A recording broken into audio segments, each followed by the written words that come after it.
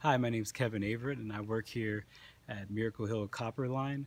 We're a transition home for men that come from Miracle Hill Rescue Mission in Spartanburg. They come over here after being interviewed and after they've obtained a job and have well standing over at the mission. And we can have up to 13 men here.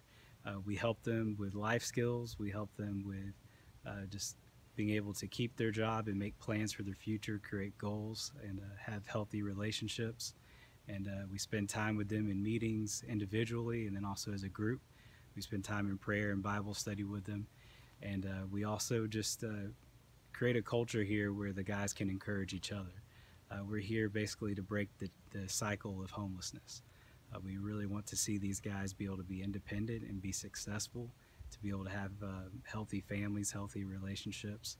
And we pray and hope that they'll be able to leave here and be an example for others. But yeah, it's an honor to work here. I'm a counselor. We also have a resident support staff and a life skills coach. And we just do our best to support these men.